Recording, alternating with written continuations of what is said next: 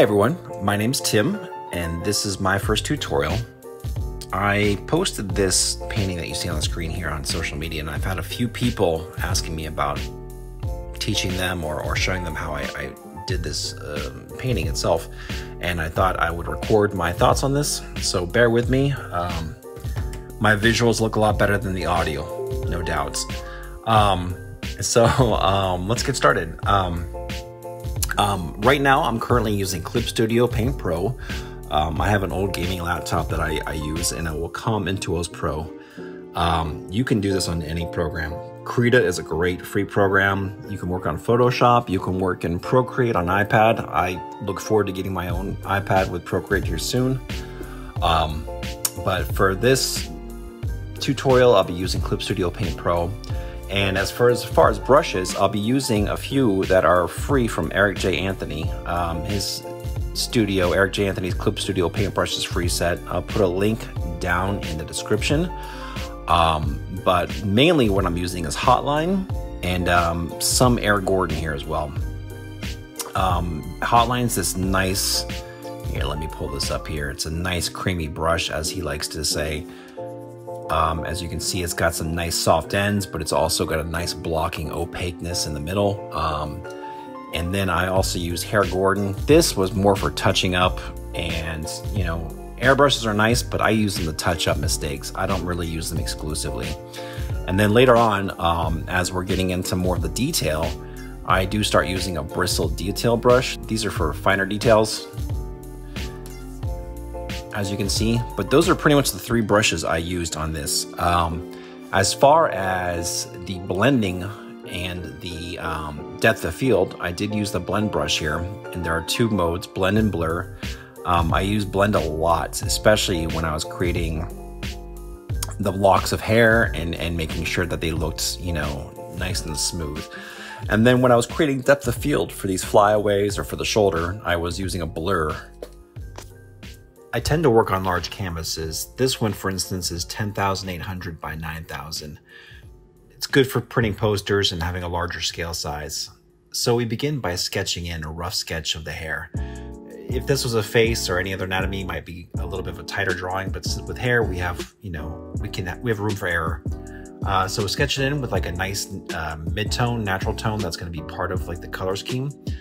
And then we're going to switch the background to something that's not white. I use this kind of off-white. Next, start blocking in colors. And if you observe the subject over to the right, it's not just dirty blonde. There are multiple different ranges of colors in there. I definitely saw some reddish auburn color in there, some gold, some cool grays.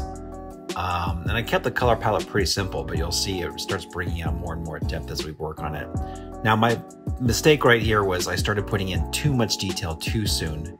That's fine. I was still kind of trying to get a hold of what I was doing here. Once you started seeing, though, I blocked in the braids here, and then I started blending, and it really makes the form pop. It gives it like this nice smooth features to it. So I go back in, I start adding more details, more depth, more darkness. Observe the subject where the shadows and the highlights meet. Observe where the shadows curve over the form of the hair. I almost think of this like as sculpting more than painting than anything. Now I'm starting to add more mid-tones. I've been using some gold to portray the blondishness of the hair. And then I'm gonna kind of fill in the neck and shoulder details because I want this to be a full finished painting. Probably putting way too much detail into this neck, but that's a video for another day right there. So we're going to continue and finish up this neck area and get back to the hair. I start adding some shadows to the neck, and then you can see I start adding flyaways and a lot of random loose hair that's a part of the subject on the right.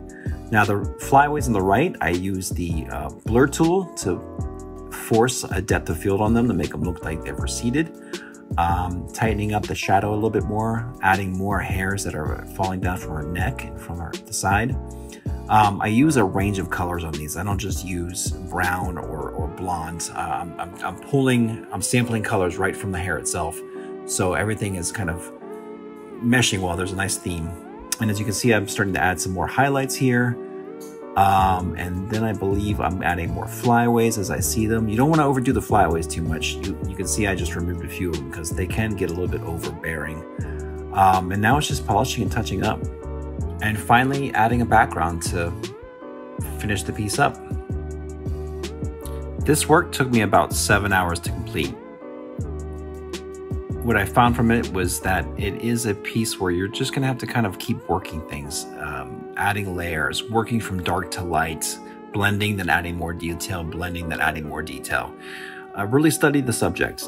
This didn't come about over a few months. I have been painting for a long time, but it pretty much boils down to practicing every day, observing your subject and repeating it multiple times. I hope you enjoyed this video. I will be making more. Leave your comments or questions down at the bottom. You can follow me on Instagram, Facebook, or TikTok at JQS Paintings. I'll leave links down at the bottom. Don't forget to like and subscribe, and thank you so much. Have a good one, y'all.